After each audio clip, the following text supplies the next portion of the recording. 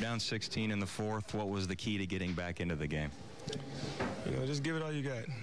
We said leave it all out there on the floor. Anything is possible. Game 5, we were up almost the same amount of points, and they rallied the storm and came back and made it a game. And we were right there. We gave ourselves an opportunity to win the game late. It was a one-possession game, and had a crucial turnover that kind of, sealed it for them. So you got to tip your head to this team. I think we fought hard to give ourselves a chance. This was a new team, but so many of you guys did have playoff experience. And from the beginning, did you feel like that you were drawing on that experience to stay in this game? I mean, definitely so. We knew that we're a deep team. We wasn't playing the right way early in the season and started playing well late.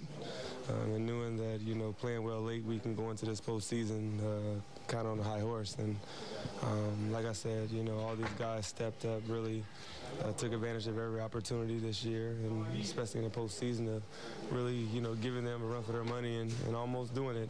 But it was a tough position. You made things very difficult for DeRozan and Lowry this entire series. Is that part of sort of the defensive identity that this team was kind of built on? Do you think you got back to that this series? Definitely so. Just doing our job.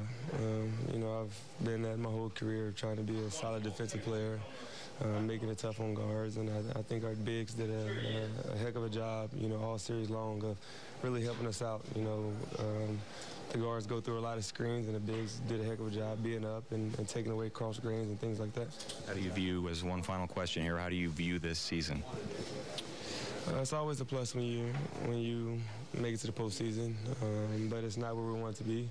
We wish we were still playing next week versus Miami, but the better team won today.